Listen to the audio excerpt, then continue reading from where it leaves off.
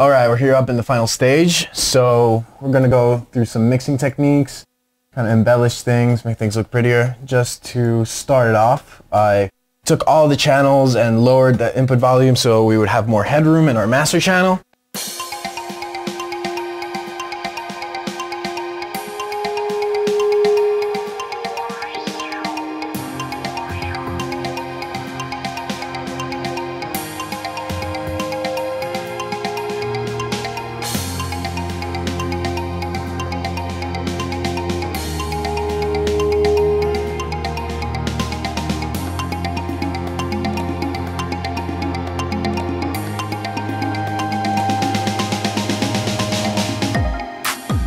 Alright, so I'm going to keep following some good tips from Dan Gonzalez, very good friend of mine, and also good person here up in Cakewalk as well. Give me some really good mixing tips.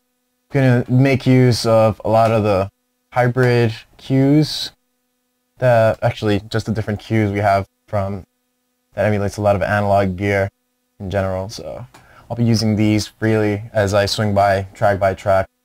So big ups for Dancer, showcasing me and showing me how to do some really intelligent EQing when it comes to instrumentation. So here we go. Some saturation. It's gonna be our main element, so I want to make sure this is popping. What I mean by popping is that frequencies are in the right spot. I cut away anything I don't need from it, so low ends get shelved off. Use a touchscreen as well. Move these side to side, which feel pretty cool.